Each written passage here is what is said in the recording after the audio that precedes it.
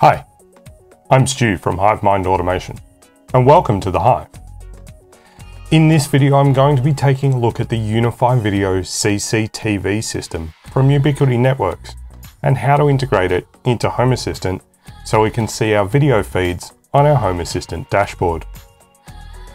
I've got a number of Ubiquiti CCTV cameras around the house, like this one.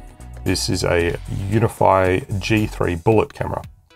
I still need to install this one and the two others that came in the box, but I do really like the quality of these cameras, the fact that they're power over Ethernet, and I don't have to sell a kidney to buy a pack of 3 of them. Don't get me wrong, there's cheaper systems out there. I mean, my first CCTV camera was a $50 unit that I got from Kmart a few years ago. It does the job, it's only 640 by 480, and it's not necessarily easy to integrate with anything, and you really do get what you pay for from a quality perspective. The Ubiquiti Unifi system is built for small to medium enterprise use, which, as a general rule of thumb, indicates that the hardware tends to be a bit more robust.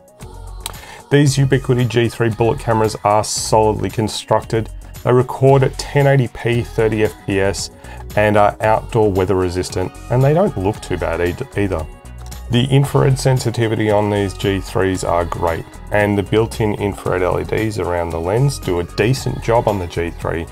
The LifeX bulbs that I have also do an awesome job of supplementing the infrared. You can check out my video on the LifeX bulbs in the link in the video description, or I might put a card up here. I do also have a Ubiquiti Unifi G4 Pro, and that's the 4K version of this camera, in the driveway. And that has even better infrared LED coverage, which you can also see on the LifeX video. For now, I'm using the Unifi Video Controller software in a Docker container on my Docker host. More on Docker in a future video, possibly the distant future. Before we dive into the Unifi Video Controller, it is worth noting that Ubiquiti have recently advised they will be discontinuing support for the Unifi Video Controller platform to focus on their new Unifi Protect platform, which does require their own proprietary hardware to run on, as opposed to being able to run it on your own Linux infrastructure. Despite my personal feelings on this change, I do have plans to upgrade in the not too distant future to a Unifi Protect appliance. With all that aside, my current setup uses a Unifi Video Controller, so let's take a look at the server for that, and we'll need to gather the details that we need to get the feeds into Home Assistant. So this is my Unifi Video Controller. What I need to do is click on Settings in the bottom left-hand corner here, and I need to grab this camera password. Now, if I click in this field, it is obfuscated, but as I click in there, it brings it out into clear text. I also need to know the host name of this server, which is, in my case, a IP address. And lastly, I either need to create or find an API key for Home Assistant to access. So let's generate one now. I need to click on Users down the left-hand side again, and I'm going to create a new user for this. So I'll click Add User. I need to give the user a name and an email address. Now I'll call it Home Assistant. And the email address can be anything. It can just be me@home.com. It doesn't need to validate because we're keeping this local access switch as off. This user does need to have admin rights. So when we select the user group, we're going to select administrator. And now we need to click on the API access tab. Inside the API access tab, I'm going to turn on the toggle for allow API usage, and then I'm going to click save. Now that we've clicked save, I'm going to click on the Home Assistant tab here. And I'm going to grab this API key and copy that because I'm going to need that a little bit later. So now we've gathered the details that we need. I'm going to need to set this up in Home Assistant. To do that, I've mounted my configuration folder on using the SMB share, and I've opened that configuration folder in Visual Studio Code. So now that we've gathered the details we need from our Unifi video controller, we need to add those details into our Home Assistant configuration. And just like before, we're going to go to our configuration.yaml file, and I've added these rows here. So we've got our integration type is a camera, our platform is UVC, our NVR is our host name, the key, we're using our secrets function as we've done in other sections in our configuration.yaml file. And we've also added the password using the secrets file.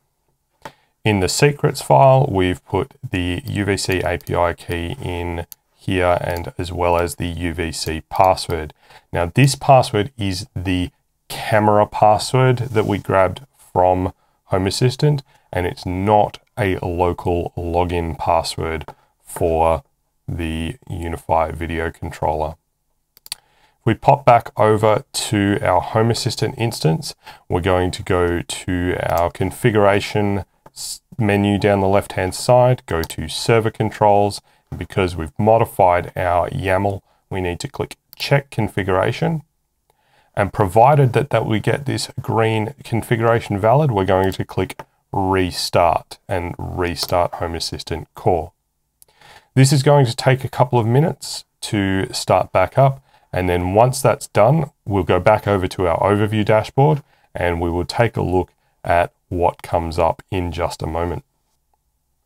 Excellent. So Home Assistant has started. Now, if we scroll down, we see we've got these camera feeds on our default dashboard. Now, by default, these camera feeds will refresh every 10 seconds on this preview. Clicking on any of the camera entities will expand the display and show us a live view of the video feed rather than that 10-second delay. And we can see that we've got all of our camera feeds in here. So that's adding Unifi video CCTV cameras to your Home Assistant if you're using a Unifi video controller. When I do upgrade to Unifi Protect, I will do another video on this process using the HACS integration. Unfortunately, at the moment, there isn't a native integration for Unifi Protect, but I'm hopeful that that's coming very soon. There are plenty of other cameras that can be integrated into Home Assistant, and it's definitely worth checking out the Home Assistant documentation pages on homeassistant.io to see if your system is supported. We will be covering a couple of other systems in future videos, and we'll even take a look at that $50 unit I mentioned before. Let me know in the comments below what CCTV system you're using at home, or if you want me to cover something specific. And if it doesn't send me bankrupt, I'll definitely try to get my hands on something and do a video about it. I do hope that this video has been helpful for you in your home automation journey. If you like this video, give me a thumbs up. Don't forget to share with your friends and family. And if you want to see more home automation content like this, hit the subscribe button. And if you do, be sure to click on that bell notification icon so that you get a notification when I release new videos. For now, I'm Stu from HiveMind Automation. Thanks very much for watching, and I'll see you next time.